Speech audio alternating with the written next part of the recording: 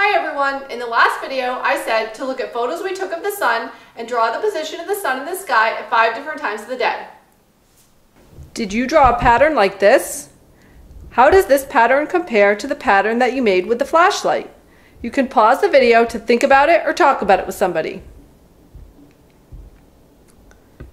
The pattern I recorded from the photos is similar to the pattern I made with the flashlight.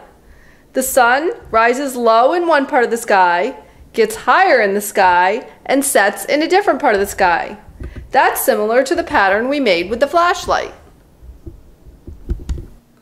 So let's go back to my first question. Why was my shadow shorter at lunchtime and longer the next morning? What do you think? Look at your drawings of the sun. Use the model you made. Pause the video to think about it. I bet you have some new ideas compared to when we started. In the morning, the sun is low in the sky. When we model the morning, it makes a long shadow. In the middle of the day, the sun is high in the sky. When we model the middle of the day, it makes a shorter shadow. Make a prediction. What happens to a person's shadow in the evening? Pause the video to make your prediction. Did you say a person's shadow would be long again?